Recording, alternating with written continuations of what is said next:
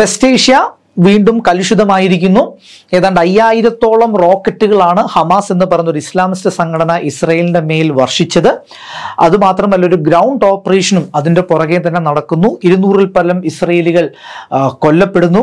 50-ൽ പരം ഇസ്രയേലികളെ ഇവർ ഹോസ്റ്റേജസ് ആക്കി ഗാസയിലേക്ക് കൊണ്ടുവന്നു. ഇസ്രയേൽ തിരിച്ചടിക്കുന്നു, മരണസംഖ്യ ഉയരുന്നു.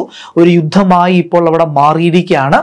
അതുകൊണ്ട് തന്നെ ഈ ഇഷ്യൂ എന്താണ്, ഇതിന്റെ ചരിത്രപ്രധാനമായിട്ടുള്ള കാരണങ്ങൾ എവിടെ കിടക്കുന്നു എന്നൊക്കെ ഡിസ്കസ് ചെയ്യാൻ വേണ്ടിയിട്ട് ഒരു വീഡിയോ ചെയ്യാൻ ആഗ്രഹിക്കുന്നു. ഞാൻ മാത്യു. നിങ്ങൾക്ക് എല്ലാവർക്കും KAS മെന്ററിന്റെ മറ്റൊരു വീഡിയോയിലേക്ക് സ്വാഗതം. ഈ ഇഷ്യൂ പ്രോപ്പറായി മനസ്സിലാക്കാൻ വേണ്ടി ഞാൻ നിങ്ങളെ 19-ാം നൂറ്റാണ്ടിലേക്ക് കൊണ്ടുപോകണം. കാരണം എനിക്ക് തോന്നുന്നു ഇതിന്റെ എല്ലാം വേര് കിടക്കുന്ന, വിത്ത് കിടക്കുന്നത് ബേസിക്കലി 19-ാം നൂറ്റാണ്ടിലാണ്. Especially in an ideology called nationalism. ദേശീയത എന്ന് പറയുന്നൊരു ആശയം നമ്മുടെ നാട്ടിലും ഭയങ്കര ശക്തമായി നിൽക്കുന്നു.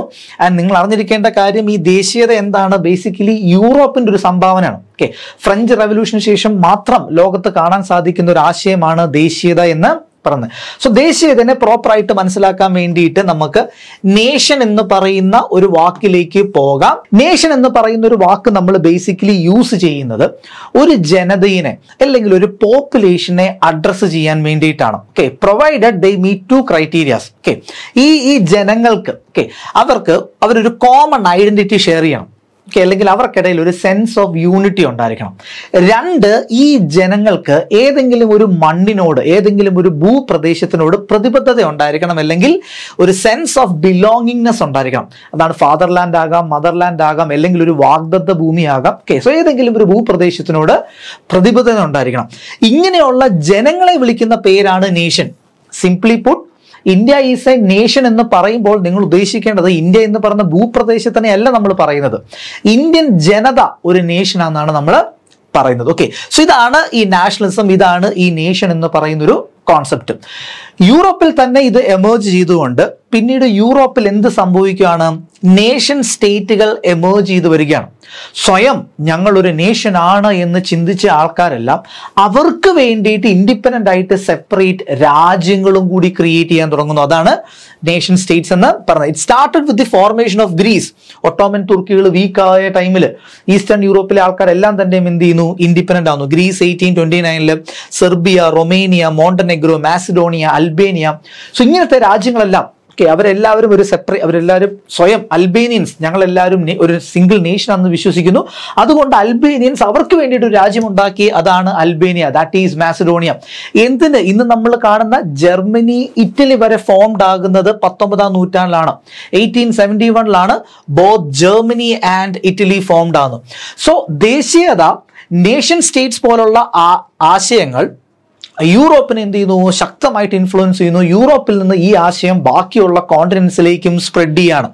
പക്ഷെ നമ്മളൊരു ഇസ്രയേലിന്റെ ഒരു കേസ് നമ്മൾ ഡിസ്കസ് ചെയ്യുമ്പോഴത്തേനും നമ്മൾ യൂറോപ്പിലെ ജൂതന്മാരെ പറ്റി പറയാതെ നമുക്ക് മുന്നോട്ട് പോകാൻ പറ്റത്തില്ല. കാരണം ഇന്ന് നമ്മൾ അറിയുന്ന, ഇന്ന് നമ്മൾക്ക് മനസ്സിലാകുന്ന ഇസ്രയേൽ ബേസിക്കലി യൂറോപ്പിലെ ജൂതന്മാരുടെ ഒരു ക്രിയേഷനാണ്. സോ യൂറോപ്പിൽ ജീവിച്ചിരുന്ന ജൂതന്മാരെയും എന്ത് ചെയ്യുന്നു, അതുകൊണ്ട് ഈ ദേശീയത അഫക്റ്റ് ചെയ്യുന്നു. അതിന്റെ പ്രോഡക്റ്റ് ആണ് ബേസിക്കലി സൈനിസം. ഇന്ന് ഓൾമോസ്റ്റ് ഭയങ്കരമായിട്ട് വെറുക്കപ്പെട്ട, എസ്പെഷ്യലി പൊളിറ്റിക്കൽ ഇസ്ലാമിസ്റ്റുകളൊക്കെ ഭയങ്കരമായി വെറുക്കുന്ന ഒരു ആശയമാണ് സൈനിസം. സോ നമുക്ക് എന്താണ് ഈ സൈനിസം എന്ന് നോക്കാം. ബേസിക്കലി ജൂവിഷ് നാഷണലിസം ആണ്. എന്താണ് സൈനിസത്തിന്റെ ഐഡിയോളജി? സൈനിസം എന്ന് പറഞ്ഞ ഐഡിയോളജി നമുക്ക് കാണാൻ സാധിക്കുന്നത് ഒരു വേൾഡ് സയനിസ്റ്റ് ഓർഗനൈസേഷൻ എന്ന് പറഞ്ഞൊരു സംഘടന രൂപീകൃതമാകുമ്പോഴാണ്. സോ വേൾഡ് സയനിസ്റ്റ് ഓർഗനൈസേഷന്റെ ലക്ഷ്യം എന്തായിരുന്നു? Establishment of A Jewish homeland. Establishment of A Jewish homeland with Jerusalem as it's capital. establishment of a Jewish homeland with Jerusalem as its capital. So ഇതാണ് ഇവരുടെ ആശയം. ഈ ആശയം പ്രാവർത്തികമാക്കാൻ വേണ്ടിയിട്ട് ഒരു സംഘടന രൂപീകരിക്കുന്നു, വേൾഡ് സയനിസ്റ്റ് ഓർഗനൈസേഷൻ. ഇത് യൂറോപ്പിലാണ് ഫോം ചെയ്യുന്നത്. എസ്പെഷ്യലി പഴയ ഓസ്ട്രോ ഹംഗേറിയൻ എംപയറിലെ ജൂതന്മാരുടെ ഒരു ക്രിയേഷനാണ് വേൾഡ് സയനിസ്റ്റ് ഓർഗനൈസേഷൻ എന്ന് പറഞ്ഞാൽ. ഇവരെന്തുകൊണ്ട് ഇങ്ങനത്തെ ഒരു ആശയത്തിലേക്ക് വന്നു എന്ന് ചോദിച്ചു കഴിഞ്ഞാൽ, ഒന്ന്, ദേശീയത ഇവരെ അഫക്റ്റ് ചെയ്യാൻ തുടങ്ങി. രണ്ട്, യൂറോപ്പില് ഓൾമോസ്റ്റ് എല്ലാ രാജ്യങ്ങളും ഇവരെ സെക്കൻഡ് ക്ലാസ് സിറ്റിസൺസ് ആയിട്ടാണ് കൺസിഡർ ചെയ്തുകൊണ്ടിരുന്നത്. അതുകൊണ്ട് തന്നെ അവർക്ക് ഓക്കെ ഈ ഡിസ്ക്രിമിനേഷൻ ഫേസ് ചെയ്യാത്ത ഞങ്ങൾക്ക് ഞങ്ങളുടേതായിട്ടുള്ള ഒരു രാജ്യം വേണമെന്നുള്ളൊരു ആശയം യൂറോപ്പിലെ ജൂതന്മാരെ ഇൻസ്പയർ ചെയ്യാൻ തുടങ്ങുന്നു. അതാണ് ബേസിക്കലി ഇസ്രായേലിന്റെ ഫോർമേഷനുമായിട്ട് മാറുന്നത്. ഇന്നത്തെ ഇസ്രയേലും ശരിക്കും പറഞ്ഞാൽ ഫുള്ളി ഈ യൂറോപ്യൻ ജ്യൂസിന്റെ കയ്യിലാണ്. ജൂതന്മാർ യൂറോപ്പിൽ മാത്രമല്ല, വെസ്റ്റ് ഏഷ്യയിൽ ഉണ്ടായിരുന്നു, നോർത്ത് ആഫ്രിക്കയിൽ ഉണ്ടായിരുന്നു. അവരെ നമ്മൾ അറബ് ജ്യൂസ് എന്നാണ് വിളിക്കുന്നത്. ബേസിക്കലി ഈ യൂറോപ്യൻ ജൂതന്മാർക്ക് അറബ് ജ്യൂസിന് ഇഷ്ടമല്ല. നമ്മുടെ നാട്ടിലെ ജാതി വ്യവസ്ഥ പോലെ തന്നെ എന്തോ മോശം ആൾക്കാരായിട്ടാണ് അറബ് ജ്യൂസിനെ ഈ യൂറോപ്യൻ ജ്യൂസ് ശരിക്കും പറഞ്ഞാൽ കാണുന്നത്. സോ യൂറോപ്യൻ ജൂതന്മാരുടെ ഒരു കോൺട്രിബ്യൂഷനാണ് സൈനിസം as well as the state of Israel. ഈ ജൂയിഷ് നാഷണലിസം ജൂയിഷ് നാഷണലിസം പിന്നീട് അങ്ങോട്ട് വളർന്നു വന്നു.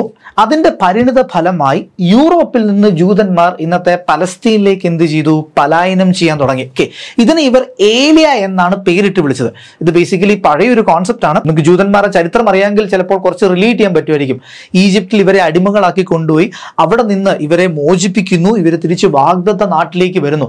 ആ ഒരു പ്രയാണത്തിനെ ജൂയിഷ് കൾച്ചറൽ ഹിസ്റ്ററിയിൽ വിളിക്കുന്നത് ഏലിയ എന്നാണ്.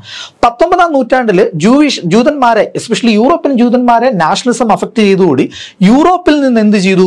മെല്ലെ മെല്ലെ മൈഗ്രേഷൻ വരുന്നു പലസ്തീനിലേക്ക്. 1882 ആദ്യത്തെ ഒരു ഏലിയ കാണാൻ സാധിക്കുന്നത്. പക്ഷെ അന്നൊരു 1000 അല്ലെങ്കിൽ 3000 ആൾക്കാർ മാത്രമേ വന്നുള്ളൂ. പക്ഷെ പിന്നീട് ഇതിന്റെ സ്കെയിൽ വർദ്ധിക്കുകയാണ്. ദേശീയത ജൂതന്മാരെ അഫക്ട് ചെയ്യാൻ തുടങ്ങിയപ്പോൾ തൊട്ട് ഇതിന്റെ സ്കെയിൽ വർദ്ധിക്കുന്നു. സെക്കൻഡ് ഏലിയ വരുന്നത് ഓൾമോസ്റ്റ് 1890s. സെക്കൻഡ് ഏലിയ ഏതാണ്ട് 30,000-ഓളം ആൾക്കാരുടെ ജൂതന്മാരാണ് പലസ്തീനിലേക്ക് കുടിയേറുന്നത്. സോ അത്രയും വലിയൊരു ലാർജ് നമ്പർ ഓഫ് ഇമിഗ്രൻസ് വന്നപ്പോൾ നമുക്കും ഒക്കെ പ്രശ്നമുണ്ടല്ലോ. നമുക്കും ബംഗാളികളൊന്നും തീരെ കണ്ടില്ലല്ലോ. അതേപോലെ തന്നെ ഇഷ്യൂസ് പലസ്തീനിലെ ആൾക്കാർക്കും ഉണ്ടാകുന്നു.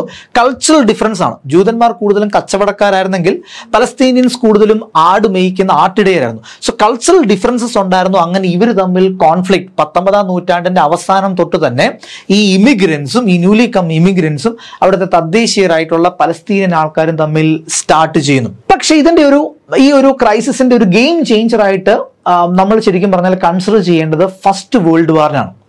ഫസ്റ്റ് വേൾഡ് വാറിൽ എങ്ങനെയാണ് പലസ്തീൻ ഒരു കേന്ദ്ര ബിന്ദുവായി മാറിയതെന്ന് ചോദിച്ചു കഴിഞ്ഞാൽ, ജർമ്മനിയിലെ ജൂതന്മാർ ഒരു സംഘടന ഉണ്ടാക്കുന്നു. കമ്മിറ്റി ഫോർ ദ ഈസ്റ്റ് എന്നാണ് അത് അറിയപ്പെടുന്നത്. എന്തിനു വേണ്ടിയിട്ട്? ലോകത്തുള്ള എല്ലാ ജൂതന്മാരെയും ഇൻഫ്ലുവൻസ് ചെയ്ത് ജർമ്മനി ഓസ്ട്രോ ഹംഗേറിയൻ എംപയറിനെ സഹായിക്കുക. അങ്ങനെ ഒരു ലക്ഷ്യത്തോടു കൂടി. ഇത് ബ്രിട്ടനെയൊക്കെ ശരിക്കും പറഞ്ഞാൽ വറി ചെയ്യിച്ചു. കാരണം അമേരിക്ക ഇത് 1915 കമ്മിറ്റി ഫോർ ദ ഈസ്റ്റ് എന്ന് പറഞ്ഞൊരു സംഘടന ഉണ്ടാകുന്നത്. ആ ടൈമിൽ അമേരിക്കയൊന്നും ഫസ്റ്റ് വേൾഡ് വാറിൽ ഇൻവോൾവ് ആയിട്ടില്ല. ആൻഡ് അമേരിക്കയിലെ ജൂതന്മാരെന്ന് പറഞ്ഞാൽ ഭയങ്കര ഒരു കേപ്പബിൾ ആയിട്ടുള്ള, ഹൈലി പവർഫുൾ ആയിട്ടുള്ള, ഭയങ്കര റിച്ച് ആയിട്ടുള്ള ഒരു കമ്മ്യൂണിറ്റിയാണ്. സോ ഇവരുടെയൊക്കെ സപ്പോർട്ട് ജർമ്മനിക്കും അതുപോലത്തെ സെൻട്രൽ പവേഴ്സിനും പോകുമോ എന്ന് ഭയന്ന് ബ്രിട്ടൻ ഈ സൈനിസം എന്ന് പറയുന്ന ആശയത്തിനോട് സിംപത്തറ്റിക് ആയിട്ട് മാറുന്നു. അതാണ് 1917 1917 ഉണ്ടായ ബാൽഫർ ഡിക്ലറേഷൻ. ബാൽഫർ ഡിക്ലറേഷൻ എന്ന് പറഞ്ഞാൽ ഇത്രയേ ഉള്ളൂ.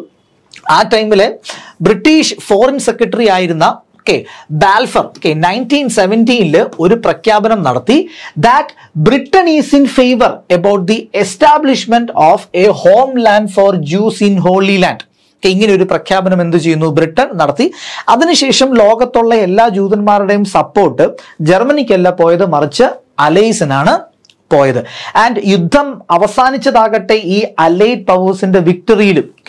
ആൻഡ് ഇന്നത്തെ ഈ വെസ്റ്റ് ഏഷ്യ, പലസ്തീൻ ഉൾപ്പെടുന്ന വെസ്റ്റ് ഏഷ്യ എല്ലാം തന്നെ അന്ന് ഒട്ടോമൻ എംപയറിന്റെ കയ്യിലായിരുന്നു. ഒട്ടോമൻ എംപയർ യുദ്ധത്തിൽ തോറ്റു. തുർക്കി മാത്രം അവരുടെ കയ്യിൽ അവശേഷിച്ചു. ബാക്കി എല്ലാ സ്ഥലങ്ങളും നോൺ ടർക്കിഷ് ലാൻഡ്സ് എല്ലാം തന്നെ എന്ത് ചെയ്തു? അവർക്ക് നഷ്ടപ്പെട്ടു. അർമേനിയ ഒരു ക്രിസ്ത്യൻ മെജോറിറ്റി റീജിയൻ ആണ്, അത് ഇൻഡിപെൻഡന്റ് ആയിട്ട് മാറി. അറബ് നാടുകളെല്ലാം ബ്രിട്ടനും ഫ്രാൻസും എന്ത് ചെയ്തു? കൈവശം വെച്ചു. ഇങ്ങനെ ഒട്ടോമൻസിനെ ഹ്യൂമിലിയേറ്റ് ചെയ്തൊരു ട്രീറ്റിയാണ് ട്രീറ്റി ഓഫ് സെവേഴ്സ്. ഇത് തന്നെയാണ് കേട്ടോ നമ്മുടെ നാട്ടിലെ ഖിലാഫത്ത് പ്രസ്ഥാനം ഉണ്ടാകാനായിട്ടുള്ള മെയിൻ റീസണും. അറബ് നാടുകളെല്ലാം എന്ത് ചെയ്തു?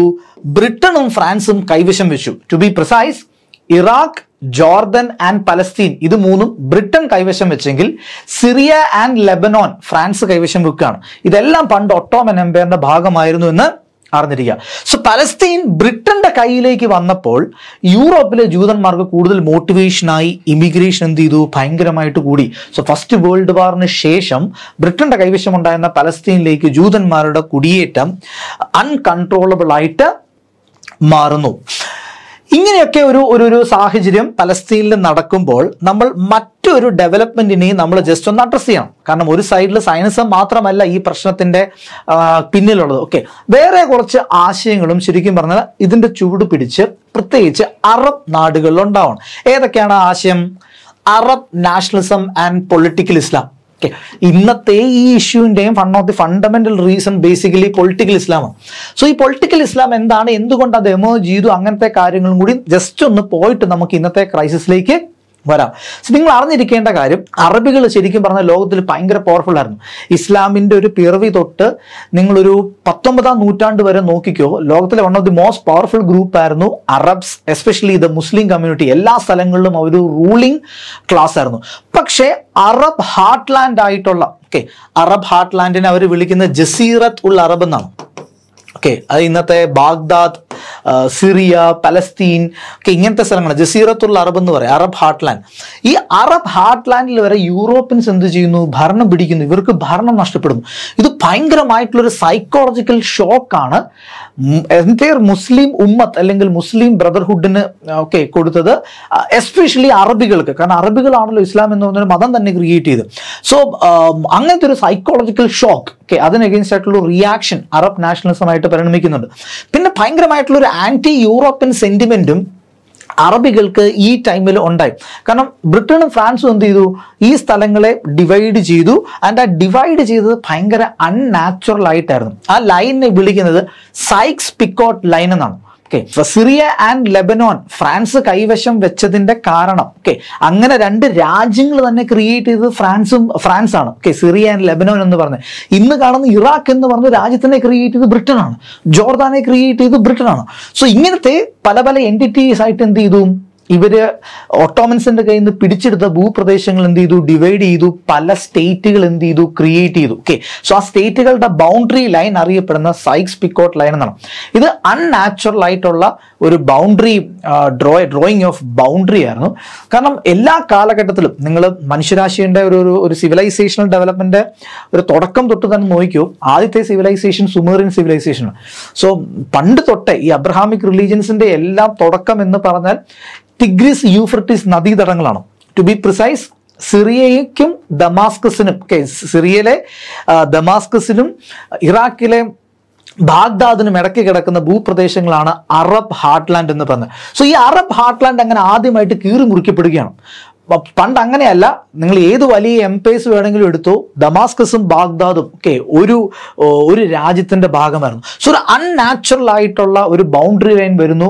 യൂറോപ്യൻ ഇൻസ്റ്റിറ്റ്യൂഷൻസ് ആ നാടുകളിലേക്ക് വരുന്നു. അങ്ങനെ ഭയങ്കരമായിട്ടുള്ള ഒരു ആന്റി യൂറോപ്യൻ സെന്റിമെന്റും അറബ് നാടുകളിൽ ഉണ്ടാകുന്നു. ആൻഡ് ഫൈനലി യൂറോപ്യൻസിന്റെ ഭരണം, യൂറോപ്യൻസിന്റെ അസെൻഡൻസി ഇൻ ദി വേൾഡ് അത് ശരിക്കും പറഞ്ഞു കഴിഞ്ഞാൽ ഏഷ്യൻ ആൻഡ് ആഫ്രിക്കൻ ആൾക്കാർക്ക് ഭയങ്കര ഇൻഫീരിയോറിറ്റി കോംപ്ലക്സ് ആണ് കൊടുത്തത്. കാരണം യൂറോപ്യൻസ് ഒരു 1945 അല്ലെങ്കിൽ 1950s കൂടി ഇവിടെ നിന്ന് പിൻവാങ്ങിയെങ്കിലും നേറ്റീവ് ജീവിത രീതി, നേറ്റീവ് പൊളിറ്റിക്കൽ ഇൻസ്റ്റിറ്റ്യൂഷൻസ് എല്ലാം കംപ്ലീറ്റ്ലി ഇറലവൻ്റ് ആയി മാറുന്നു.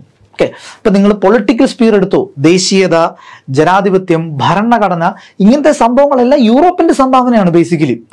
ആൻഡ് കൾച്ചറൽ ലെവലിലും ഹ്യൂമനിസം, റാഷണലിസം പോലത്തെ ആശയങ്ങൾ വരുന്നു.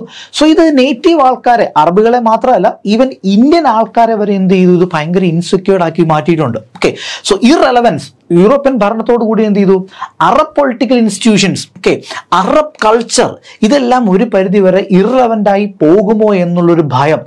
ഈ രണ്ട് കാരണങ്ങളാണ് ശരിക്കും അറബ് ഹാർട്ട്ലാൻഡിൽ അറബ് നാഷണലിസവും പൊളിറ്റിക്കൽ ഇസ്ലാമും വളരാനായിട്ടുള്ള കാരണം. ഇത് ഭയങ്കര ഇമ്പോർട്ടൻ്റ് ആണ്. കാരണം ഈ ഐഡിയാസ് നമ്മൾ വീണ്ടും നമ്മൾ ഡിസ്കസ് ചെയ്യും. ഈ ഒരു ക്രൈസിസിന്റെ ഒരു പ്രധാനപ്പെട്ട ഒരു റീസൺ ശരിക്കും പറഞ്ഞാൽ ഈ രണ്ട് ആശയങ്ങളാണെന്നു. സയനിസം ഒരു സൈഡിൽ, മറ്റേ സൈഡിൽ Arab nationalism and political Islam. So അതുകൊണ്ട് തന്നെ നമുക്ക് ഇതിനെ പറ്റിയിട്ട് കുറച്ചൊന്ന് ഡീറ്റെയിൽ ആയിട്ടൊന്ന് പോകാം. എന്താണ് അറബ് നാഷണലിസം, എന്താണ് പൊളിറ്റിക്കൽ ഇസ്ലാം? അറബ് നാഷണലിസം എന്ന് പറഞ്ഞാൽ ബേസിക്കലി ഇത്രയേ ഉള്ളൂ, അറബികൾ എല്ലാവരും ഒന്നാണ് എന്നുള്ളൊരു ആഹ്വാനമാണ് basically Arab nationalism. It is A call for political and cultural unity of Arabs. ഇത് ഭയങ്കരമായിട്ട് വർക്കൗട്ട് ആയിട്ടോ. ഇപ്പം നമ്മൾ കേണൽ അബ്ദുൽ നാസറിനെ പറ്റിയിട്ടൊക്കെ നിങ്ങൾ ചിലപ്പോൾ, അബ്ദുൽ ഗമാൽ നാസറിനെ പറ്റിയിട്ടൊക്കെ നിങ്ങൾ ചിലപ്പോൾ കേട്ട് കാണായിരിക്കും. ഈജിപ്തിന്റെ പ്രസിഡന്റ് ആയിട്ട് മാറിയ വ്യക്തിയൊക്കെ.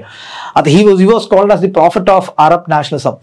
അദ്ദേഹം ഈവൻ സിറിയനെ വരെ എന്ത് ചെയ്തു, ഇൻസ്പയർ ചെയ്തു.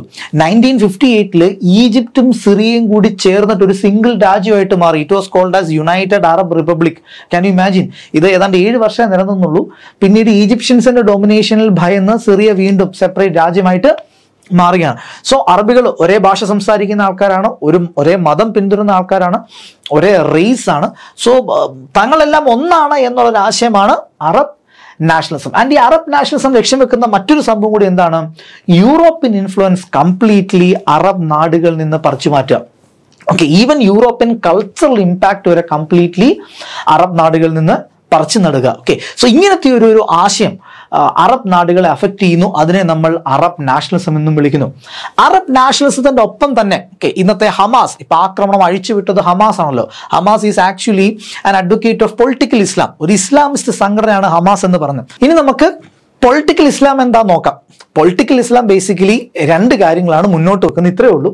ഇസ്ലാം should dominate the political and social life of humans. Okay, കാരണം യൂറോപ്യൻ ഇൻഫ്ലുവൻസ് വന്നപ്പോൾ ഡെമോക്രസി, പാർലമെന്റേറിയൻ സിസ്റ്റം, കോൺസ്റ്റിറ്റ്യൂഷൻ, ഇങ്ങനത്തെ കാര്യങ്ങളൊക്കെ ജനങ്ങളെ ഇൻസ്പയർ ചെയ്യാൻ തുടങ്ങി. പൊളിറ്റിക്കൽ ഇസ്ലാം പറഞ്ഞു no, Islam should dominate the political and social life of humans. 2 political ഇസ്ലാം ലക്ഷ്യം വെക്കുന്ന എന്താണ്? World domination of Islam and മുസ്ലിം ഉമ്മത്ത്. ഉമ്മത്ത് എന്ന് പറഞ്ഞാൽ ലോകത്തുള്ള എല്ലാ മുസ്ലിങ്ങളും ഒരു ബ്രദർഹുഡിന്റെ ഭാഗമാണെന്നുള്ള കോൺസെപ്റ്റാണ് ഉമ്മത്ത്. ഓക്കെ, സോ ഈ 2 കാര്യങ്ങളാണ് പൊളിറ്റിക്കൽ ഇസ്ലാം മുന്നോട്ട് വെക്കുന്നത്. പൊളിറ്റിക്കൽ ഇസ്ലാം എന്ന് പറഞ്ഞ ഒരു ഐഡിയോളജി ശരിക്കും പറഞ്ഞാൽ ലോകത്ത് പിറവിയെടുക്കുന്നത് 1921 ഈജിപ്തിൽ മുസ്ലിം ബ്രദർഹുഡ് എന്ന് പറഞ്ഞൊരു സംഘടന രൂപീകൃതമാവുന്നതാണ്. ഓക്കെ, ഇന്നും പൊളിറ്റിക്കൽ ഇസ്ലാമിന്റെ പാറ്റേൺ ആയിട്ട് നിൽക്കുന്നത്, വാൻഗാർഡ് ആയിട്ട് നിൽക്കുന്നത് ഈജിപ്തിൽ പിറവിയെടുത്ത ഈ സംഘടനയാണ്. ലോകത്തെല്ലാം ഇവർക്ക് വേരോട്ടമുണ്ട്. ഓക്കെ, ഇതിൽ നിന്ന് ഇൻസ്പയർഡ് ആയിട്ട് മുസ്ലിം ബ്രദർഹുഡിന്റെ സിസ്റ്റർ ഓർഗനൈസേഷൻസ് ലോകത്തെല്ലാം പൊട്ടിപ്പുറപ്പെടാൻ തുടങ്ങി. അങ്ങനെ നമുക്ക് ഇപ്പൊ കേരളത്തിലൊക്കെ നമുക്ക് അങ്ങനെ വിളിക്കാൻ പറ്റുന്ന ഒരു സംഘടനയാണ് ജമാഅത്തെ ഇസ്ലാമി. ഓക്കെ, ഇപ്പം മാധ്യമം, പത്രം, മീഡിയ വൺ ചാനലൊക്കെ ഉള്ള അവരും ബേസിക്കലി പൊളിറ്റിക്കൽ ഇസ്ലാമിന്റെ വക്താക്കളാണ്. A sister organisation Muslim Brotherhood എന്ന് വിളിച്ചാലും തെറ്റില്ല. പക്ഷെ പിന്നീട് പൊളിറ്റിക്കൽ ഇസ്ലാമിന്റെ ഡെവലപ്മെന്റിൽ എന്ത് സംഭവിക്കുകയാണ്? ഒരു വയലന്റ് ക്രീഡ് ഓഫ് ജിഹാദിസം ഇതിന്റെ ഉള്ളിൽ നിന്ന് വളർന്നു വരികയാണ്. ഓക്കെ, കാരണം ബേസിക്കലി അറബ് നാഷണലിസ്റ്റുകളായിരുന്നു കൂടുതലും അധികാരം പിടിച്ചെടുത്തത്. ഇവർക്ക് അധികാരം പിടിച്ചെടുക്കാൻ പറ്റിയില്ല. സോ അധികാരം പിടിച്ചെടുക്കാൻ വേണ്ടി ഇവർക്കൊരു വയലൻസിന്റെ രീതിയിലേക്കൊക്കെ പോകേണ്ടി വന്നു. അറബ് നാഷണലിസം പൊളിറ്റിക്കൽ ഇസ്ലാമുള്ള വ്യത്യാസം ഇത്രയേ ഉള്ളൂ. അറബ് നാഷണലിസത്തിന് സെക്യുലറിസം അഡോപ്റ്റ് ചെയ്യുന്നതിന് കുഴപ്പമൊന്നുമില്ല, ജനാധിപത്യം അഡോപ്റ്റ് ചെയ്യുന്നതിന് കുഴപ്പമൊന്നുമില്ല. പക്ഷെ പൊളിറ്റിക്കൽ ഇസ്ലാമിന് ഇത് രണ്ടും പറ്റത്തില്ല. ജനാധിപത്യവും പറ്റത്തില്ല, മതേതരത്വവും പറ്റത്തില്ല. ഒരു ശരീഅത്ത് നിയമമാണ് ഇവർ മുന്നോട്ട് വെക്കുന്നത്. ഏതായാലും അറബ് നാടുകളിൽ ഈ 2 ആശയത്തിനും ഇന്നും ശക്തമായ വേരോട്ടമുണ്ട്. ഓക്കെ, കാരണം ഇസ്രായേൽ പാലസ്തീൻ ഇഷ്യൂ വരുമ്പോഴത്തേനും അറബ് നാടുകൾ എല്ലാവരും പൊതുവെ പലസ്തീന്റെ കൂടെ നിൽക്കുന്നതിന്റെ reason Arab nationalism. Okay, Hamas പോലുള്ള കുറച്ചും കൂടി തീവ്രമായിട്ടുള്ള സംഘടന ഉണ്ടായിട്ടുള്ള റീസൺ പൊളിറ്റിക്കൽ ഇസ്ലാം. സോ 19ാം നൂറ്റാണ്ടും 20ാം നൂറ്റാണ്ട് ആദ്യ സമയത്തും ഒക്കെയാണ് ശരിക്കും പറഞ്ഞാൽ ഇന്നത്തെ ഈ കോൺഫ്ലിക്റ്റിന് കാരണമായിട്ടുള്ള ആശയങ്ങളൊക്കെ പിറവിയെടുക്കുന്നത്.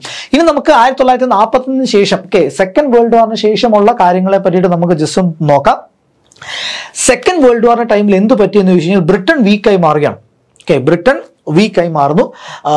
ബ്രിട്ടൻ വീക്കായി മാറിയത് 2 കമ്മ്യൂണിറ്റീസും എക്സ്പ്ലോയിറ്റ് ചെയ്യാൻ ട്രൈ ചെയ്തു. ഓക്കെ, പലസ്തീനിലുണ്ടായിരുന്ന ജൂയിഷ് കമ്മ്യൂണിറ്റി ഇത് എക്സ്പ്ലോയിറ്റ് ചെയ്ത് മാക്സിമം റീജിയൻസ് തങ്ങളുടെ അണ്ടറിലാക്കാൻ ശ്രമിക്കുന്നു.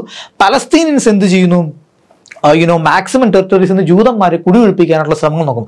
സോ 2 കമ്മ്യൂണിറ്റീസും തമ്മിലുള്ള പ്രശ്നം 1940 ശേഷം, എസ്പെഷ്യലി ബ്രിട്ടൻ വീക്ക് ആയതിനു ശേഷം എന്ത് ചെയ്യുന്നു? സംഭവിക്കുന്നു. ഓക്കെ, ആൻഡ് ബ്രിട്ടൻ അവസാനം ഇത് ഹാൻഡിൽ ചെയ്യാൻ പറ്റിയില്ല. ബ്രിട്ടൻ അത് എന്ത് ചെയ്തു? UN ഇഷ്യൂ ഇട്ട് കൊടുക്കുകയാണ്. ആൻഡ് UN നിങ്ങൾക്കറിയാം ഈ സമയത്ത് ഡൊമിനേറ്റ് ചെയ്യുന്നത് അമേരിക്കയാണ്. അമേരിക്കയ്ക്ക് ഇസ്രായേലിനോട് പണ്ട് തൊട്ട് ഒരു സോഫ്റ്റ് കോർണർ ഉണ്ട്. അത് മതപരമായിട്ടുള്ള കാരണമല്ല, ബേസിക്കലി അതൊരു സ്ട്രാറ്റജിക് ഇൻട്രസ്റ്റ് ആണ്. കാരണം ഇസ്രായേൽ നിലനിൽക്കുന്ന ആ റീജിയൻ ഭയങ്കര ഒരു സ്ട്രാറ്റജിക് ലൊക്കേഷനാണ്. ഓക്കെ, അത് ബേസിക്കലി ഒരു ജംഗ്ഷനാണ് connecting 3 important continents: Asia, Africa, Europe. ഈ 3 കോണ്ടിനെന്റ്സിനെയും കണക്ട് ചെയ്യുന്നൊരു തന്ത്രപ്രധാന സ്ഥലത്താണ് ഇത് നിൽക്കുന്നത്. സോ ഇവരുമായിട്ട് ഭയങ്കര കൂറുള്ള, ഇവരെ ഭയങ്കരമായിട്ട് ആശ്രയിച്ചിരിക്കുന്ന സ്റ്റേറ്റ് അവിടെ ഉണ്ടാകുന്ന അമേരിക്കയ്ക്ക് വലിയ താല്പര്യം. സോ അമേരിക്ക എന്ത് ചെയ്തു? ഒരു ഇസ്രായേൽ എന്ന് പറഞ്ഞൊരു സ്റ്റേറ്റിന് അനുകൂലമായിട്ടുള്ള നിലപാടെടുക്കുകയാണ്. അതാണ് 1942 UN റെസൊല്യൂഷനായിട്ട് മാറുന്നത്, അഥവാ 2 സ്റ്റേറ്റ് സൊല്യൂഷനായിട്ട് വരുന്നത്. ഓക്കെ, UN എന്ത് തീരുമാനം എടുത്തു? ഇസ്രായേലികൾക്ക് അവർക്ക് സെപ്പറേറ്റ് ഒരു രാജ്യം, പലസ്തീന് തന്നെ അവർക്ക് സെപ്പറേറ്റ് ഒരു രാജ്യം, ജൂതന്മാർക്ക് സെപ്പറേറ്റ് ഇസ്രായേൽ എന്ന് പറഞ്ഞൊരു രാജ്യം ക്രിയേറ്റ് ചെയ്യാനുള്ള തീരുമാനത്തിലേക്ക് UN ആയിരുന്നു.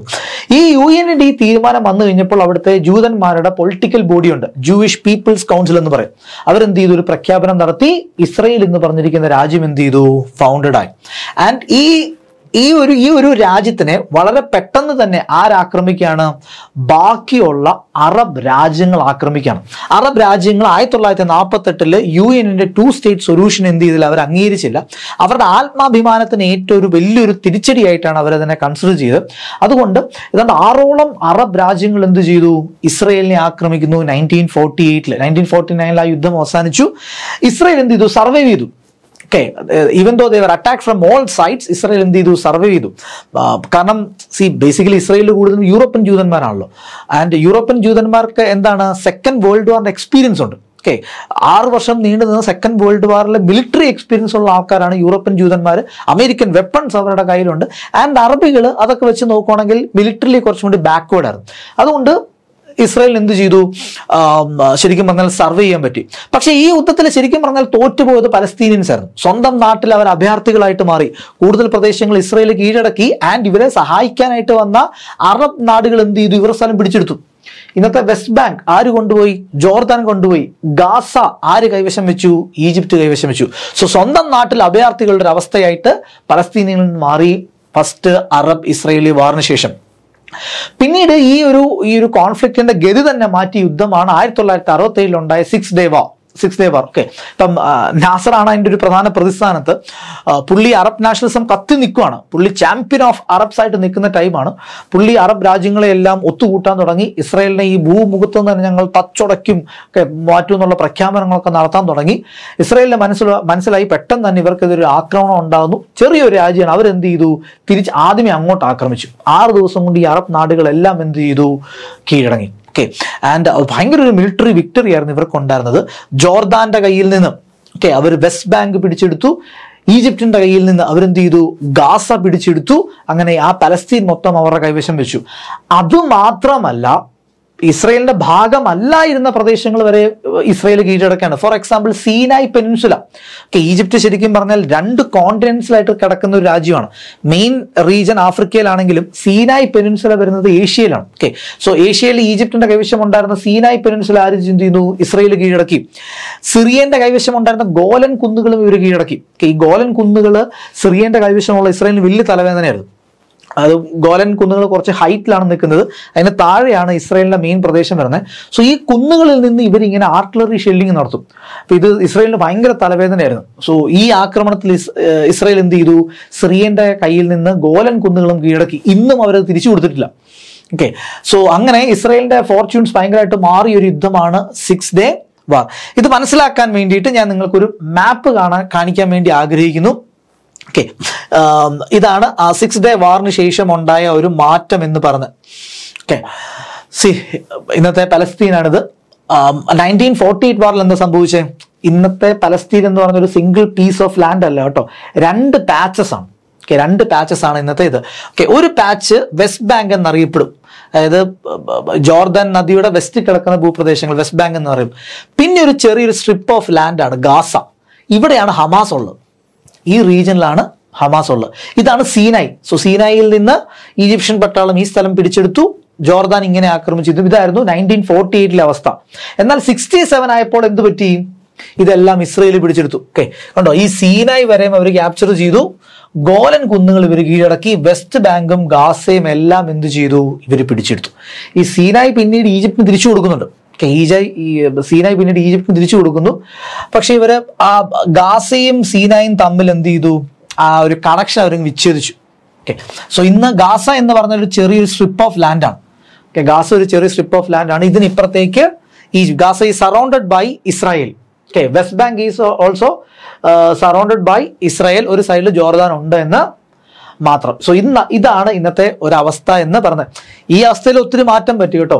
വെസ്റ്റ് ബാങ്കിൽ കൂടുതലും പാലസ്തീനിയൻസ് ആയിരുന്നു. പക്ഷെ പിന്നീട് അങ്ങോട്ട് 67 ശേഷം ഇസ്രയേലികളുടെ സെറ്റിൽമെന്റ്സ് വരാൻ തുടങ്ങി. 67 ഉണ്ടായിരുന്ന വെസ്റ്റ് ബാങ്കിന്റെ ഏതാണ്ട് 30% ഇന്നത്തെ പലസ്തീൻസ് നഷ്ടപ്പെട്ടു എന്നാണ് പറഞ്ഞത്. കാരണം ഇസ്രയേലി സെറ്റിൽമെന്റ്സ് ഇൻക്രീസ് ചെയ്തുകൊണ്ടിരിക്കുകയാണ്. സോ അതാണ് അവിടുത്തെ ഒരു മെയിൻ പ്രശ്നം. അതായത് ഒരു നീതി എന്ന് പറയുന്ന ഒരു എലമെന്റ് പലസ്തീനിയൻസിന് നിഷേധിച്ചു എന്നുള്ളൊരു കാര്യം നമുക്ക് അവിടെ കാണാൻ സാധിക്കും. വെസ്റ്റ് ബാങ്ക് ഫുൾ പോലും അവരുടെ കയ്യിൽ ഇന്നില്ല എന്നുള്ളതാണ് സത്യം. ഓക്കെ, സോ അങ്ങനെ ഇരിക്കുമ്പോഴാണ് ഈ ഈജിപ്തിന് സീനായി തിരിച്ചു കൊടുത്തു എന്ന് പറഞ്ഞല്ലോ. അതിന്റെ കാരണം എന്താണെന്ന് നമുക്ക് ജസ്റ്റ് നോക്കാം. അതിന് കാരണമായി മാറിയത് ഒരു യുദ്ധവും ഒരു സെറ്റിൽമെന്റുമാണ്. സോ 73 യുദ്ധം സംഭവിക്കുന്നത്. It is known as യോം Kippur വാർ. അത് ജൂതന്മാരുടെ ഏറ്റവും സെലിബ്രേറ്റഡ് ആയിട്ടുള്ള ഒരു ഹോളി ഫെസ്റ്റിവലാണ് യോം കിപ്പൂർ എന്ന് പറഞ്ഞ്. അപ്പം അന്ന് ജൂതന്മാരെല്ലാം സെലിബ്രേറ്റ് ചെയ്യുമായിരുന്നു. വളരെ പെട്ടെന്ന് ആരുടെയും ശ്രദ്ധയിൽപ്പെടാതെ ഇസ്രയേലി ഇന്റലിജൻസുകാർക്കൊന്നും ഒരു ഇൻഫോർമേഷൻ ഒന്നും വെളിയിൽ പോകാതെ സിറിയയും ഈജിപ്തും എന്ത് ചെയ്യുന്നു, ഒരു സർപ്രൈസ് അറ്റാക്ക് കൊടുത്തു ഇസ്രയേലിന്. ഇതാണ് യോം കിപ്പൂർ വാർ എന്ന് പറഞ്ഞത്. ഈ യുദ്ധത്തിൽ ബേസിക്കലി സീനായ് പെനിൻസുല പിടിച്ചെടുക്കാൻ ഈജിപ്തിന് സാധിച്ചില്ല. ഗോലൻ കുന്നുകൾ പിടിച്ചെടുക്കാനും സിറിയയ്ക്കും സാധിച്ചില്ല. യുദ്ധവിജയം ആർക്കൊപ്പമായിരുന്നു? ഇസ്രയേലിനൊപ്പം തന്നെ ആയിരുന്നു. പക്ഷേ ഈ യുദ്ധത്തിന് നേതൃത്വം വഹിച്ച അൻവർ സാദത്ത്, അദ്ദേഹത്തിന്റെ ഫിഗറാണ് ഞാൻ ഇവിടെ കൊടുത്തിരിക്കുന്നത്. അൻവർ സാദത്ത് ശരിക്കും പറഞ്ഞാൽ ഈ യുദ്ധം ഇതിലേക്ക് ഇറങ്ങി തിരിച്ചത് സീനായി പിടിച്ചെടുക്കാനോ അല്ലെങ്കിൽ സിറിയയ്ക്ക് ഗോലൻ കുന്നുകൾ തിരിച്ചു കിട്ടാനോ വേണ്ടിയിട്ടൊന്നും ആയിരുന്നില്ല. അദ്ദേഹത്തിന് ഇസ്രയേലുമായിട്ടുള്ള ഈ സ്റ്റേറ്റ് ഓഫ് വാർ എങ്ങനെയെങ്കിലും അവസാനിപ്പിക്കണമായിരുന്നു. കാരണം അദ്ദേഹത്തിന്റെ നാട്ടിൽ തന്നെ ഭയങ്കര പ്രശ്നങ്ങളുണ്ടായി. കാരണം പലസ്തീനിയൻ അഭയാർത്ഥികൾ ഭയങ്കരമായിട്ട് ഈജിപ്തിലുണ്ടായിരുന്നു. പലസ്തീനിയൻ തീവ്രവാദി സംഘടനകൾ ഈജിപ്തിൽ ആക്റ്റീവായിരുന്നു. അത് ഈജിപ്ഷ്യൻ സൊസൈറ്റിനെ ഭയങ്കര റാഡിക്കലൈസ് ചെയ്യാൻ തുടങ്ങി. സോ അതിന്റെ ഒരു ഡേഞ്ചർ കണ്ടിട്ട് അൻവർ സാദത്തിന് എങ്ങനെയെങ്കിലും ഈ ഇഷ്യൂ ഒന്ന് സോൾവ് ചെയ്യിക്കണം. ആൻഡ് ഇഷ്യൂ അദ്ദേഹത്തിന് മനസ്സിലായി, ഇഷ്യൂ സോൾവ് ആവണമെങ്കിൽ ഇന്റർനാഷണൽ കമ്മ്യൂണിറ്റി എന്ത് ചെയ്യണം, ഇടപെടണം. അതിനുവേണ്ടി അദ്ദേഹം നടത്തിയൊരു യുദ്ധമായിരുന്നു യോം കിപ്പൂർ വാർ എന്ന് പറഞ്ഞത്. ഏതാണ്ട് അതേ മോഡലാണ് ഇന്ന് ഹമാസ് ആക്രമിച്ചിരിക്കുന്നത്. ലൈക്ക് യോം കിപ്പൂർ വാർ കഴിഞ്ഞ് അതിന്റെ പിറ്റേ ദിവസം, യോം കിപ്പൂർ ദിവസം അന്ന് എല്ലാവരും ഹോളിഡേ ആണ്, അതിന് പിറ്റേ ദിവസമാണ് ഹമാസിന്റെ ഇപ്പോഴത്തെ ആക്രമണം ഉണ്ടായിരിക്കുന്നത്. യോം കിപ്പൂർ വാറിനെ അനുസ്മരിപ്പിക്കുന്ന രീതിയിലാണ് ഇപ്പോൾ ഹമാസിന്റെ യുദ്ധം ഉണ്ടായിരിക്കുന്നത്. സോ അങ്ങനെ യോം കിപ്പൂർ വാറിൽ വീണ്ടും അവിടെ രക്തരൂക്ഷിതമായപ്പോൾ ഇന്റർനാഷണൽ കമ്മ്യൂണിറ്റി ഇടപെട്ടു. അതായിരുന്നു അൻവർ സാദത്തിന് ആവശ്യം. അത് അദ്ദേഹം നേടിയെടുക്കുകയും ചെയ്തു. അങ്ങനെ ഇന്റർനാഷണൽ കമ്മ്യൂണിറ്റി ഇടപെടുന്നു. അങ്ങനെ ഇസ്രയേലും ഈജിപ്തും തമ്മിൽ ഒരു സ്റ്റേറ്റ് ഓഫ് വാർ എൻഡ് ചെയ്യണം. അതിന് കാരണമായി മാറിയ ഒരു ചർച്ച, it is known as the camp David settlement.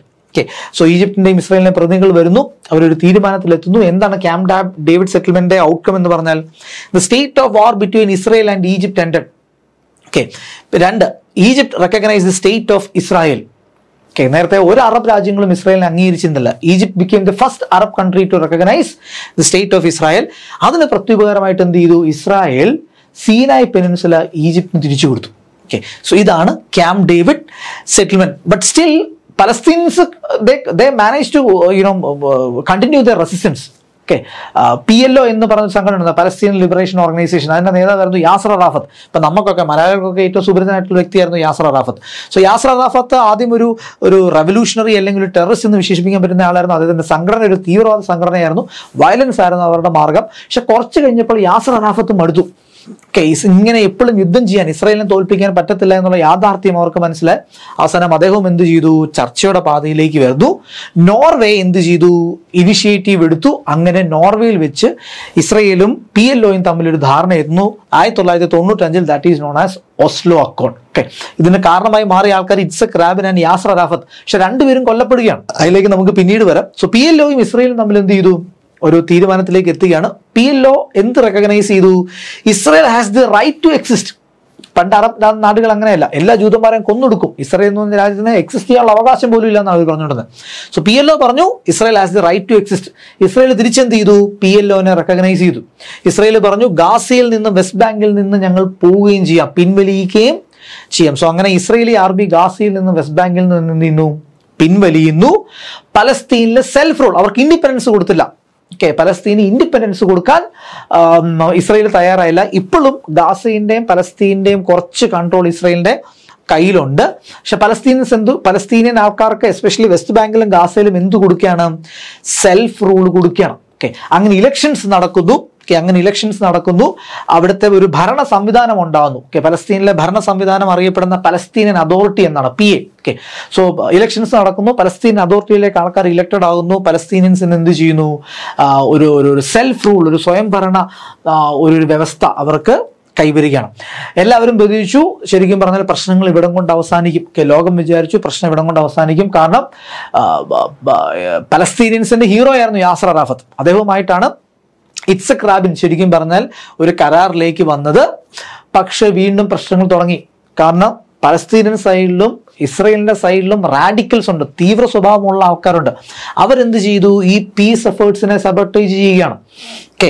ഇറ്റ്സക് Rabin കൊല്ലപ്പെട്ടു, യാസർ അറാഫത്ത് കൊല്ലപ്പെട്ടു. അപ്പോൾ ഒരു ഭാഗത്ത് ബെഞ്ചമിൻ നെതന്യാഹു പോലുള്ള തീവ്ര വലതുപക്ഷ സ്വഭാവമുള്ള ആൾക്കാർ എന്ത് ചെയ്തു? വളർന്നു വരുന്നു. അവർ ഇസ്രയേലി സെറ്റിൽമെന്റ്സ് വീണ്ടും എക്സ്പാൻഡ് ചെയ്യുന്നു. വെസ്റ്റ് ബാങ്ക് പോലുള്ള സ്ഥലങ്ങളിലേക്ക് വീണ്ടും എന്ത് ചെയ്യുന്നു? എക്സ്പാൻഡ് ചെയ്യുന്നു. മറുഭാഗത്ത് എന്ത് ചെയ്യുന്നു? ഹമാസ് പോലെയുള്ള തീവ്ര സ്വഭാവമുള്ള ആൾക്കാർ ഇതിന്റെ ചുവട് പിടിച്ച് വളർന്നു വരുന്നു. അതാണ് ഇന്നും ആ പ്രശ്നം ശരിക്കും പറഞ്ഞാൽ പരിഹരിക്കപ്പെടാതെ കിടക്കുന്നത്.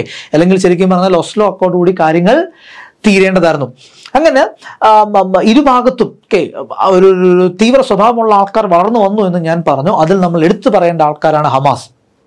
ഇന്നത്തെ ഗാസ മൊത്തം അവരുടെ കയ്യിലാണ്.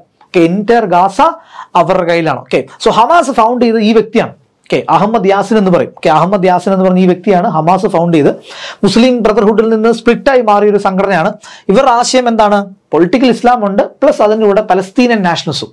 So Palestinian nationalism plus political ഇസ്ലാം ഉയർത്തിപ്പിടിക്കുന്ന ഒരു ഇസ്ലാമിസ്റ്റ് സംഘടന തന്നെയാണ് ഹമാസ് എന്ന് പറഞ്ഞ്. ഇവരെ ആരൊക്കെ സപ്പോർട്ട് ചെയ്യുന്നു? ഇറാൻ.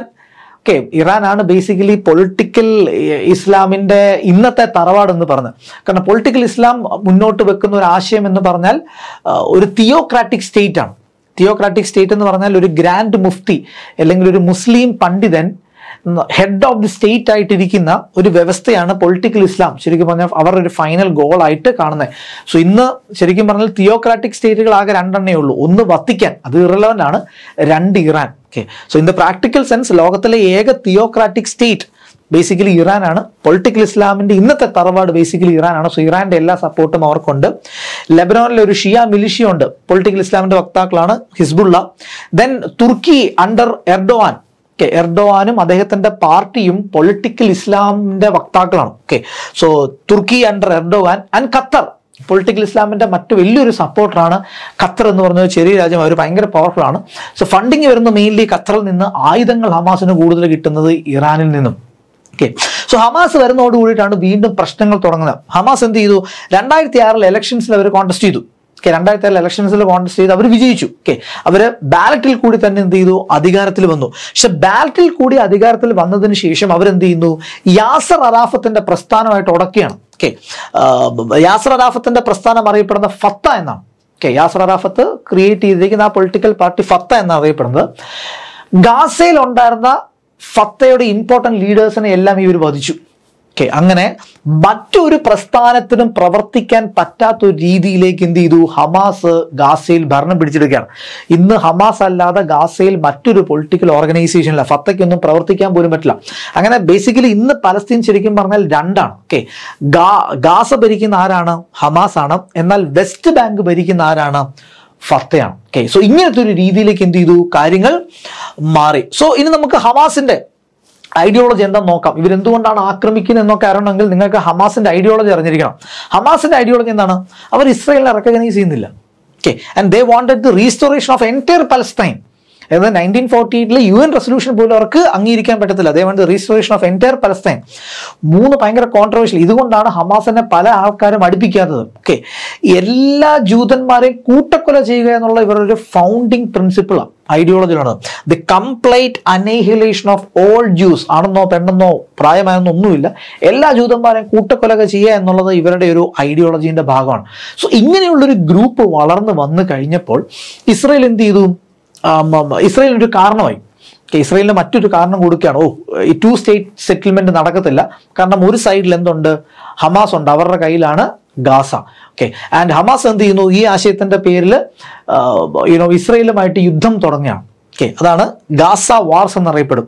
2006 മുതൽ യുദ്ധമുണ്ട്. 2006 2008 ഉണ്ടായിരുന്നു, 2014 ഉണ്ടായിരുന്നു. ഇപ്പൊ കഴിഞ്ഞ വർഷമൊക്കെ ഭയങ്കര ഫേമസ് ആയിട്ട് മാറിയൊരു സംഭവമാണ് അൽ ജസീറിന്റെ ഹെഡ്ക്വാർട്ടേഴ്സ് ഗാസയിലുണ്ടായ ആ ബിൽഡിംഗ് തന്നെ ഇസ്രയേലി പ്ലെയിനുകൾ എന്ത് ചെയ്തു? ബോംബിട്ട് തകർത്തു. ഈ വാർത്തകളൊക്കെ നിങ്ങൾ കേട്ട് കാണും. സോ ഈ മെയിൻ പ്രശ്നം പലസ്തീൻ ഇസ്രായേൽ പ്രശ്നം എന്ന് പറഞ്ഞാൽ മെയിൻലി ഇന്ന് ഹമാസും ഇസ്രായേലും തമ്മിലുള്ള പ്രശ്നമായിട്ട് മാറിയിരിക്കുന്നു.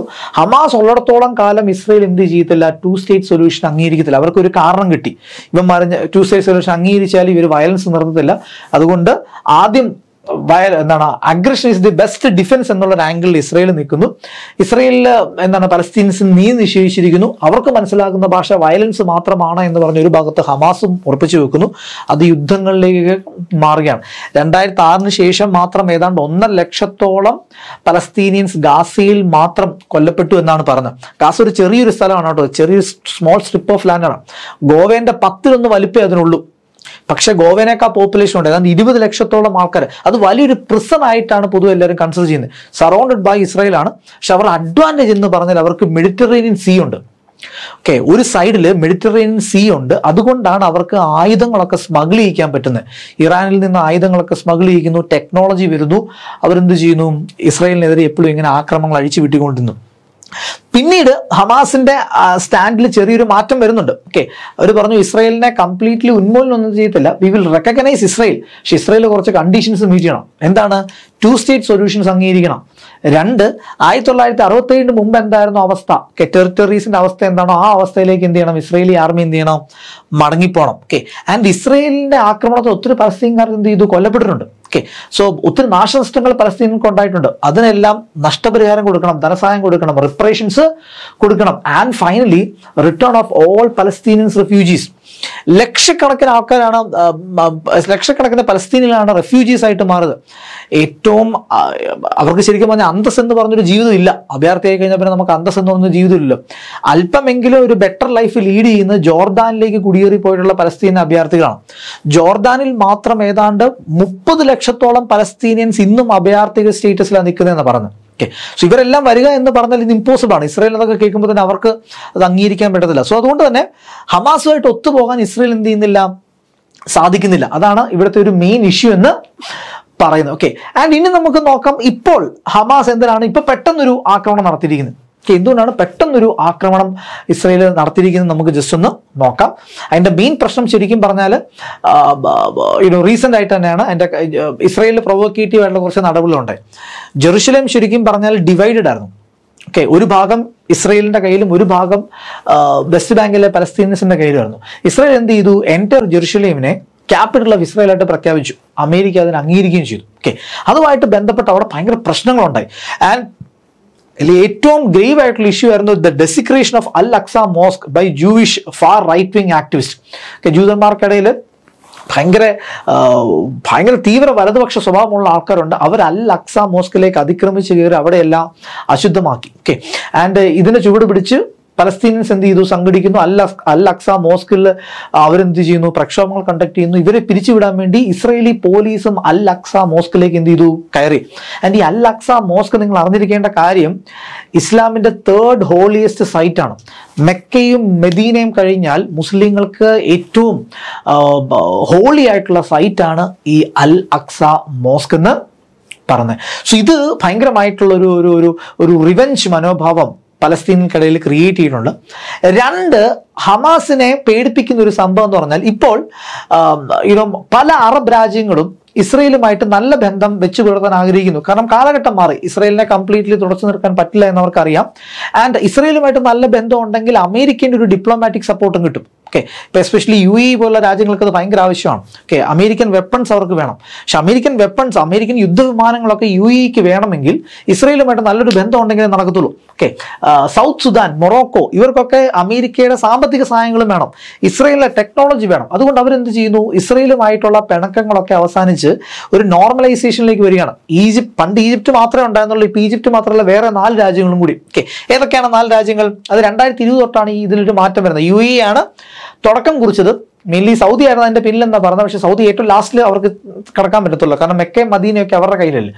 സോ സൗദിയും മെല്ലെ ആ പാതയിലേക്ക് തന്നെയാണ് പോകുന്നത്. UAE, Morocco, south Sudan and Bahrain ഇവരെന്ത് ചെയ്തു, ഇസ്രായേലിനെ റെക്കഗ്നൈസ് ചെയ്തു. അറബ് ലോകത്തിനെ തന്നെ ഞെട്ടിച്ചു. ഓക്കെ, പൊളിറ്റിക്കൽ ഇസ്ലാമിസ്റ്റുകൾക്ക് വലിയൊരു തിരിച്ചടിയായിട്ട് അത് മാറി. സൗദിയും അതേ പാതയിലാണ്. ഓക്കെ, സൗദി ക്രൗൺ പ്രിൻസും അദ്ദേഹത്തിനും ഇസ്രായേലുമായിട്ട് എന്ത് ചെയ്തു, ഒരു നോർമലൈസേഷൻ അതിന്റെ വർക്കെല്ലാം സ്റ്റാർട്ട് ചെയ്യുകയും ചെയ്തു. ഇത് ശരിക്കും പറഞ്ഞാൽ ഹമാസിനെ എന്ത് ചെയ്യുന്നു, പാനിക് ചെയ്യുന്നു. ഓക്കെ, അവർ ഇത് കാണുന്നത് ആ പലസ്തീനിയൻ കോസ് തന്നെ അപ്രസക്തമായി പോവോ, ഓക്കെ, ആൾക്കാർ ചർച്ച ചെയ്യാണ്ടിരിക്കുമോ എന്നുള്ളൊരു ഒരു ഭയമാണ് ഹമാസ് എപ്പോഴും ഇങ്ങനെ ആക്രമണങ്ങൾ അഴിച്ചുവിടുന്നത്. സോ ആക്രമണങ്ങൾ അഴിച്ചുവിടുമ്പോഴത്തേനും എന്ത് ചെയ്യും? യുദ്ധം തിരിച്ച് ഇസ്രയേൽ ആക്രമിക്കും, കുറെ പലസ്തീനിയൻസ് കൊല്ലപ്പെടും, ആ ഒരു സിമ്പതി വർക്കൗട്ട് ആവും. അപ്പോൾ ഇസ്രയേലും അറബ് ആ ഒരു നോർമലൈസേഷൻ, അറബ് കൺട്രീസ് നമ്മളെ നോർമലൈസേഷൻ പ്രോസസ്സ് എന്ത് ചെയ്തില്ല, മുന്നോട്ട് പോകത്തില്ല. അതിനു വേണ്ടിയിട്ടാണ് ബേസിക്കലി ഹമാസ് ഇപ്പോഴത്തെ ഈ ആക്രമണങ്ങളെല്ലാം നടത്തിയിരിക്കുന്നതെന്ന് അറിഞ്ഞിരിക്കാം. പിന്നെ ഈ നോർമലൈസേഷനുമായിട്ട് ബന്ധപ്പെട്ട് വേറെ കുറച്ച് കാര്യങ്ങളും നിങ്ങൾ അറിഞ്ഞിരിക്കണം.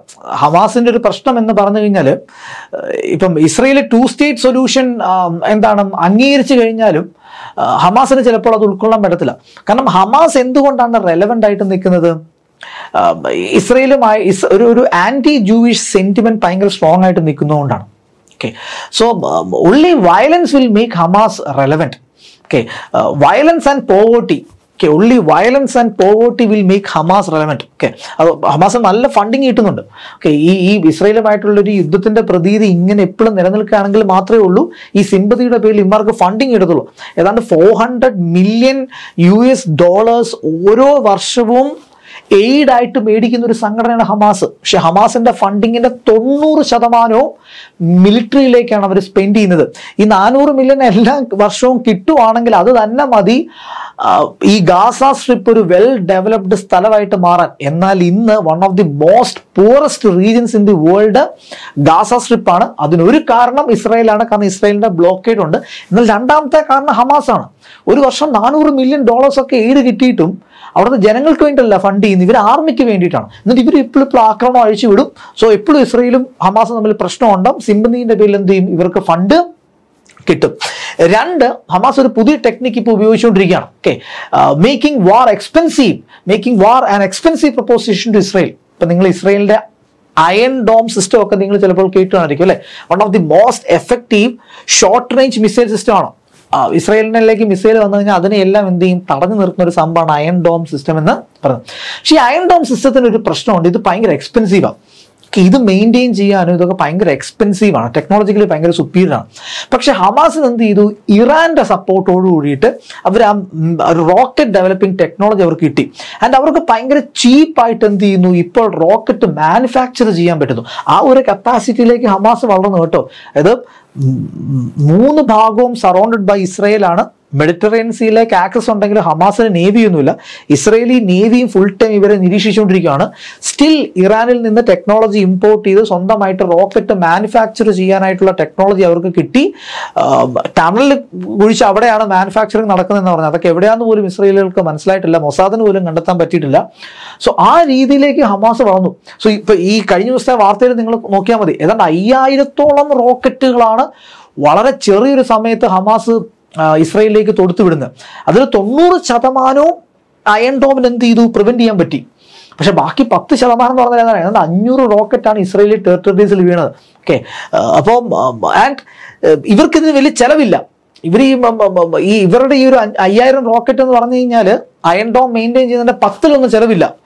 സോ ഇസ്രയേലിന് എന്താണ് ഈ വാർ ഒരു എക്സ്പെൻസീവ് ഒരു കാര്യമായിട്ട്, ഒരു ഭയങ്കര ചെലവേറിയ ഒരു സംഭവമായിട്ട് ഈ യുദ്ധം ഇസ്രയേലിന് മാറ്റുക.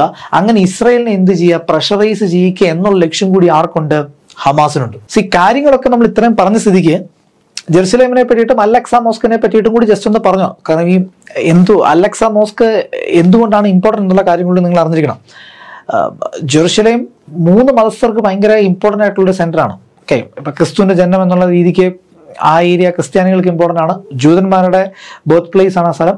മുസ്ലിങ്ങൾക്കും ഭയങ്കര ഇമ്പോർട്ടൻ്റ് ആണ് due to this അൽ-അക്സ mosque. Okay, അൽ-അക്സ മോസ്കിനെ ഇവർ കിബിലി മോസ്ക് എന്നും കൂടിയാണ് വിളിക്കുന്നത്. കാരണം പണ്ട് കിബില ഈ മോസ്ക് ആയിരുന്നു എന്ന് പറഞ്ഞത്. കിബില എന്ന് പറഞ്ഞാൽ മുസ്ലിങ്ങൾ നിസ്കരിക്കുന്നത് ഇന്ന് മെക്കയിലേക്ക് നോക്കിയാണ് നിസ്കരിക്കുന്നത് അല്ലെ. അതിനെ ഡയറക്ഷൻ എന്ന് വിളിക്കാൻ പറ്റും. ആ ഡയറക്ഷനാണ് കിബില എന്ന് പറഞ്ഞത്. പക്ഷെ പണ്ട് ആദ്യ ടൈമിൽ കിബില ശരിക്കും പറഞ്ഞാൽ അൽ-അക്സ മോസ്ക് ആയിരുന്നു. പിന്നീടാണ് അത് മെക്കയിലേക്ക് മാറുന്നത്. സോ അതുകൊണ്ട് ഇവർക്ക് ഭയങ്കര ഇമ്പോർട്ടൻ്റ് ആയിട്ട് മാറുന്നു. ഓക്കെ, മെക്കയും മെദീനയും കഴിഞ്ഞ് അതുകൊണ്ട് ഇവർക്ക് ഏറ്റവും ഇമ്പോർട്ടൻ്റ് ഈ മോസ്ക് ആണ്. ആൻഡ് കൾച്ചറലി മുസ്ലിങ്ങൾക്ക് ഇത് ഭയങ്കര ഇമ്പോർട്ടൻ്റ് ആണ്. ഓക്കെ, ഇത് ഏതാണ്ട് 8th century AD കൺസ്ട്രക്ട് ചെയ്തതാണ്. ആൻഡ് ഇതിനകത്ത് ഒരു സെപ്പറേറ്റ് ഒരു ഷ്രൈൻ ഉണ്ട്. It is known as dome of the rock. Okay, Dome of the Rock, and that is the oldest surviving Islamic architectural piece in the entire world. Okay, so അങ്ങനെ ഭയങ്കര important ആണ്. And ഈ Alexa mosque മുസ്ലിങ്ങൾക്ക് മാത്രമല്ല ജൂതന്മാർക്കും important ആണ് കേട്ടോ. ഇതിൻ്റെ മറ്റൊരു സൈഡ് എന്ന് പറഞ്ഞാൽ ജൂതന്മാരുടെ ഭയങ്കര ഇമ്പോർട്ടൻ്റ് ആയിട്ടുള്ള ഒരു ഏരിയ ആണ്. അവർ ആ സൈഡിനെ വിളിക്കുന്നത്, അല്ലെങ്കിൽ ഈ എൻറ്റയർ ഏരിയനെ അവർ വിളിക്കുന്ന ടെമ്പിൾ ഓഫ് ദി മൗണ്ട് എന്നാണ്.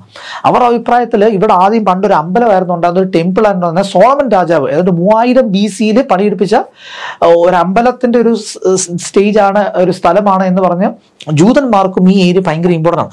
അതുകൊണ്ടാണ് ജെറുസലേം ഇസ്രയേലിന്റെ ക്യാപിറ്റൽ സിറ്റി ആക്കി പ്രഖ്യാപിച്ചപ്പോൾ എല്ലാവരും എന്ത് ചെയ്ത് ഇതിനെ അപലപിച്ചെന്ന് അറിഞ്ഞിരിക്കാം. ആൻഡ് ഫൈനലി പല ആൾക്കാരും എന്നോട് ചോദിക്കാറുണ്ട് ഈ കോൺഫ്ലിക്റ്റ് എന്തെങ്കിലും നിൽക്കുമോ എന്നൊക്കെ ചോദിക്കാറുണ്ട്. സോ ആ ഒരു ആംഗിളിലും കൂടി കുറച്ച് കാര്യങ്ങൾ പറഞ്ഞിട്ട് ഈ വീഡിയോ അവസാനിപ്പിക്കാമെന്ന് ഞാൻ ആഗ്രഹിക്കുന്നു. ഈ കോൺഫ്ലിക്റ്റ് എൻഡ് ആകാത്തതിൻ്റെ കാരണം എങ്ങനെ എൻഡ് ആകും എന്നുള്ള ചെറിയ അസംഷൻസും കൂടി പറഞ്ഞു വെക്കാം. എന്തുകൊണ്ട് ഈ കോൺഫ്ലിക്റ്റ് എൻഡ് ആകുന്നില്ല, എന്തുകൊണ്ട് ഹമാസ് പോലുള്ള സംഘടനകൾക്ക് ഭയങ്കരമായിട്ടുള്ള സ്വീകാര്യത കിട്ടുന്നു എന്ന് ചോദിച്ചു കഴിഞ്ഞാൽ, പലസ്തീനിയൻസിന് നീതി ലഭിച്ചിട്ടില്ല. ഓക്കെ, ഇപ്പം ഇസ്രയേലികളുടെ പണ്ട് അതൊരു ഹോംലാൻഡ് ആയിരുന്നു. ഓക്കെ, അത് കറക്റ്റാണ്. പക്ഷെ 2000-2000 വർഷം കുറേ ആൾക്കാർ അവരുടെ സ്വന്തം സ്ഥലമായിട്ട് കണ്ടാണ്. അവരെ ശരിക്കും പറഞ്ഞാൽ എത്നിക് ക്ലിൻസ് ചെയ്തിട്ടാണ് ഇസ്രയേൽ എന്ന് പറഞ്ഞിരിക്കുന്ന ഒരു രാജ്യം ഉണ്ടായിരിക്കുന്നത്. അതിൽ എടുത്തു പറയേണ്ട ഒരു സംഭവമാണ് 1948 നടന്ന മാസക്കറൊക്കെ. അതിനെ അറബ് ലോകം അല്ലെങ്കിൽ എൻറ്റയർ മുസ്ലിം ഉമ്മത്ത് നഗ്ബ ഡേ എന്ന് പറഞ്ഞിട്ടാണ് അവർ ശരിക്കും പറഞ്ഞാൽ കമോമറേറ്റ് ചെയ്യുന്നത്. അതായത് എത്നിക് ക്ലെൻസിങ് ആയിരുന്നു. ഓക്കെ, 1948 വാറിൻ്റെ ടൈമിൽ പലസ്തീനിയൻ വില്ലേജസ് ഇന്ന് നമ്മൾ മണിപ്പൂരിലൊക്കെ കാണുന്ന പോലെ കംപ്ലീറ്റ്ലി എത്നിക് ക്ലെൻസ് ചെയ്ത് കളഞ്ഞു. ഏതാണ്ട് 70 ലക്ഷത്തോളം ആൾക്കാരാണ് 1948 മാത്രം അഭയാർത്ഥികളായി മാറിയത്. പലസ്തീനിയൻസ് അത്ര ആൾക്കാർ അഭയാർത്ഥികളായി മാറി എന്നാണ് പറഞ്ഞത്. 2 state solution, okay, 2 state solution ഇന്ന് ഇസ്രയേൽ അതിനെ അംഗീകരിക്കുന്ന പോലുമില്ല. ഓക്കെ, പണ്ട് അറബികൾ അതിനെ അംഗീകരിച്ചില്ല, കാരണം അറബികൾ Devar in A better state. Okay, പക്ഷേ 1967 ശേഷം 2 സ്റ്റേറ്റ് സൊല്യൂഷൻ അംഗീകരിക്കേണ്ട ആവശ്യകത ഇസ്രയേലിനില്ല. ഇസ്രയേൽ പറഞ്ഞു എത്രത്തോളം ഇവർ ശക്തമാണെന്നോ അത്രത്തോളം ഞങ്ങളുടെ എക്സിസ്റ്റൻസിന് തന്നെ ത്രെറ്റാണ് എന്ന് പറഞ്ഞ ആംഗിൾ ഇന്ന് എന്ത് ചെയ്യുന്നില്ല, അവരതിനെ അംഗീകരിക്കുന്നില്ല. സോ അവർക്ക് പലസ്തീനിയൻ അതോറിറ്റി ഉണ്ടെങ്കിലും അത് കംപ്ലീറ്റ്ലി സോവറിൻ ബോഡിയല്ല. ഓക്കെ, ഇസ്രയേലിന്റെ ആശീർവാദത്തോട് നിൽക്കുന്ന ഒരു ബോഡിയാണ് പലസ്തീൻ അതോറിറ്റി എന്ന് പറഞ്ഞത്. സോ ഒരു സോവറിൻ രാജ്യം, സ്വന്തം നാട്ടിലൊരു സോവറിൻ രാജ്യം എന്നൊരു അവകാശം അവർക്ക് ലഭിക്കുന്നില്ല. ആൻഡ് വെസ്റ്റ് ബാങ്കിലൊക്കെ ഇന്നും on A day to day basis എന്ത് ചെയ്യുന്നു, ഇസ്രയേലി സെറ്റിൽമെന്റ് വർദ്ധിച്ചുകൊണ്ടിരിക്കുകയാണ്. ഓക്കെ, വർഷങ്ങളോളം താമസിച്ചുകൊണ്ടിരുന്ന ഭവനങ്ങളിൽ നിന്ന് പലസ്തീൻസിന് കുടിയിറങ്ങേണ്ടി വരുന്നു. സോ ഈ നീതി എന്ന് പറയുന്ന ഒരു ആശയം ഭയങ്കരമായിട്ട് തങ്ങൾക്ക് നിഷേധിച്ചിരിക്കുന്നു എന്നുള്ളൊരു ബോധം പലസ്തീനൻ ജനതയ്ക്കുണ്ട്. അതുള്ളിടത്തോളം കാലം ഹമാസ് പോലത്തെ റാഡിക്കൽ ഓർഗനൈസേഷൻസിന് റെലവൻസ് ഉണ്ടെന്ന് അറിഞ്ഞിരിക്കാം. 2, ഹമാസ് പോലുള്ള ഓർഗനൈസേഷൻസ് എന്താണ്, ബേസിക്കലി അവർക്ക് താല്പര്യം ഉണ്ടായിട്ടല്ല, നിവൃത്തിയില്ലാഞ്ഞിട്ടാണ് ഇസ്രയേലിൻ്റെ റൈറ്റ് ടു എക്സിസ്റ്റ് എന്ന് പറയുന്ന ഒരു ആശയത്തിനെ അവർ അംഗീകരിക്കുന്നത്. പറ്റുമെങ്കിൽ എല്ലാ ഇസ്രയേലുകളെയും കൊന്നൊടുക്കാനായിട്ടുള്ള ഒരു മനോഭാവമാണ് പൊതുവെ നമുക്കവിടെ കാണാനായിട്ട് സാധിക്കുന്നത്. സോ ഇതും പ്രോബ്ലമാറ്റിക്കാണ്. അവിടെ ഒരു ലാസ്റ്റിംഗ് സൊല്യൂഷൻ, ഇങ്ങനത്തെ ഒരു മനോഭാവവും പ്രോബ്ലമാറ്റിക്കാണ്. And finally this political Islam and the greater Israel ideology, ഇതൊരു വിഷ്യസ് സൈക്കിൾ ക്രിയേറ്റ് ചെയ്യണം. ഇപ്പം സൈനിസം, ഓക്കെ, നിങ്ങൾ ഒരിക്കലും വിചാരിക്കില്ല സൈനിസം അവരുടെ ഗോൾസ് അച്ചീവ് ചെയ്തു എന്ന് വിചാരിക്കില്ല. സൈനിസം നിലനിൽക്കുന്നത് ഇസ്രായേൽ എന്ന് പറഞ്ഞൊരു ആശയത്തിന് വേണ്ടി മാത്രമല്ല, അവരുടെ നെക്സ്റ്റ് സ്റ്റേജ് എന്ന് പറഞ്ഞാൽ ഗ്രേറ്റർ ഇസ്രായേൽ എന്ന് പറഞ്ഞിരിക്കുന്ന ഒരു ലക്ഷ്യം കൈവരിക്കുക എന്നുള്ളതാണ്. ഗ്രേറ്റർ ഇസ്രായേൽ എന്ന കോൺസെപ്റ്റ് ഒന്നും ഇത്രയേ ഉള്ളൂ. പണ്ട് ദാവീദ് രാജാവ്, കിങ് ഡേവിഡ് ഭരിച്ചുകൊണ്ടിരുന്നപ്പോൾ കുറേ സ്ഥലങ്ങൾ അദ്ദേഹത്തിന്റെ കയ്യിലുണ്ടായിരുന്നു. അത് ഇന്നത്തെ ലെബനോൻ, സിറിയ പോലത്തെ ഭൂപ്രദേശങ്ങൾ ഉൾപ്പെടും. അതൊക്കെ വീണ്ടും അങ്ങനത്തെയുള്ള സ്ഥലങ്ങളും കൂടി കൈവശം വെച്ച് വലിയൊരു ഇസ്രായേൽ രൂപീകരിക്കുക എന്നുള്ളതാണ് ബേസിക്കലി സയനിസത്തിന്റെ എൻഡ് ഗോൾ എന്ന് പറഞ്ഞത്. സോ ഇവിടെ കൊണ്ട് ഇസ്രയേലി സെറ്റിൽമെന്റ്സ് അവസാനിക്കുന്നത് നിങ്ങൾ ഒരിക്കലും പ്രതീക്ഷിക്കേണ്ട. 2, പൊളിറ്റിക്കൽ ഇസ്ലാം ഭയങ്കര അഗ്രസീവ് ആയിട്ടുള്ള ഒരു ഐഡിയോളജിയാണ്. ഓക്കെ, വേൾഡ് ഡോമിനേഷൻ ഓഫ് ഇസ്ലാമാണ് അവർ ലക്ഷ്യം വെക്കുന്നത്. ആൻഡ് ഹമാസ് പോലുള്ള സംഘടന ആണല്ലോ എല്ലാ ജൂതന്മാരെയും കൊന്നൊടുക്കുക എന്നുള്ള ആശയത്തിൽ വിശ്വസിക്കുന്ന ആൾക്കാർ. സോ ഈ 2 എലമെന്റ്സ് ഇവിടെ വർക്ക് ചെയ്യുന്നത് കൊണ്ട് അത് ഭയങ്കരമായിട്ടുള്ളൊരു വിഷ്യസ് സൈക്കിൾ എന്ത് ചെയ്യുന്നു, ഇത് ക്രിയേറ്റ് ചെയ്യുന്നു. ആൻഡ് ഈ കോൺഫ്ലിക്റ്റ് എന്ത് ചെയ്യുന്നു, പലസ്തീനിയൻസിന് കൂടുതൽ പോവേർട്ടി മാത്രമേ സമ്മാനിക്കുന്നുള്ളൂ. സോ ആൾക്കാർ പട്ടിണിയിൽ കിടക്കുമ്പോൾ അവരെ റാഡിക്കലായിട്ടുള്ള തീവ്ര സ്വഭാവമുള്ള ആശയങ്ങൾ ഇൻസ്പയർ ചെയ്താൽ അവരെ നമുക്ക് കുറ്റം പറയാൻ പറ്റത്തില്ല. സോ ഈ വിഷ്യസ് സൈക്കിളിൽ നിന്ന് ആ ഒരു ഏരിയയ്ക്ക് മോചനമില്ല. എന്ന് മോചനം ഉണ്ടാകുമെന്ന് ചോദിച്ചു കഴിഞ്ഞാൽ 19ാം നൂറ്റാണ്ടിലും 20ാം നൂറ്റാണ്ടിലും ഉത്ഭവിച്ച ആശയങ്ങളാണ് ഇതെല്ലാം. ഓക്കെ, സയനിസം 19ാം നൂറ്റാണ്ടിന്റെ പ്രോഡക്റ്റാണ്. പൊളിറ്റിക്കൽ ഇസ്ലാം 1920ന്റെ പ്രോഡക്റ്റാണ്. ഇതൊക്കെ ശരിക്കും പറഞ്ഞാൽ കാലഹരണപ്പെടേണ്ട കാലഘട്ടം അതിക്രമിച്ചു കഴിഞ്ഞിരിക്കുന്നു. ഇതിന് രണ്ടിനെയും ഒക്കെ ബദലായി അവിടുത്തെ ജനങ്ങളെ ഇൻസ്പയർ ചെയ്യുന്ന പുതിയൊരു ഐഡിയോളജീൻ്റെ എമർജൻസോടുകൂടി മാത്രമേ ഈ കോൺഫ്ലിക്റ്റ്, മാനവികതയ്ക്ക് സാഹോദര്യത്തിന് ഇമ്പോർട്ടൻസ് കൊടുക്കുന്ന പുതിയൊരു ഐഡിയോളജി വളർന്നു വന്നെങ്കിൽ മാത്രമേ പശ്ചിമേഷ്യയിലെ എസ്പെഷ്യലി ഇസ്രയേലുമായിട്ട് ബന്ധപ്പെട്ടുള്ള ഇഷ്യൂസിന് ഒരു ലോങ് സ്റ്റാൻഡിങ് ഒരു സെറ്റിൽമെന്റ് ഉണ്ടാകത്തുള്ളൂ. അല്ലാത്തടത്തോളം കാലം ഈ കോൺഫ്ലിക്റ്റുകളെല്ലാം കണ്ടിന്യൂ ചെയ്യും. പലസ്തീനിയൻസിന്റെ നീതി ഉണ്ടാകത്തില്ല. ഇസ്രയേലികൾ എന്നു വേണമെങ്കിൽ ആക്രമിക്കപ്പെടാം എന്നുള്ളൊരു ഭീതിയിൽ അവർക്കും ജീവിക്കേണ്ടതായിട്ട് വരുന്നു. സോ ഈ ഒരു ഏരിയനെ പറ്റിയിട്ട് കുറച്ച് കാര്യങ്ങൾ നിങ്ങളുമായിട്ട് ഷെയർ ചെയ്യാൻ വേണ്ടി തുടങ്ങിയ ഒരു പ്ലാൻ ചെയ്തിരിക്കുന്ന ഒരു വീഡിയോ ആണ്. ഇത് ഇൻഫോർമേറ്റീവ് ആയിട്ട് മാറിയിട്ടുണ്ടെന്ന് വിശ്വസിക്കുന്നു. ഇങ്ങനത്തെ ടോപ്പിക്സ് ഒക്കെ ഡിസ്കസ് ചെയ്യാൻ വേണ്ടിയിട്ട് വീണ്ടും വരുന്നതായിരിക്കും. അപ്പോൾ എ ബിഗ് താങ്ക് യു.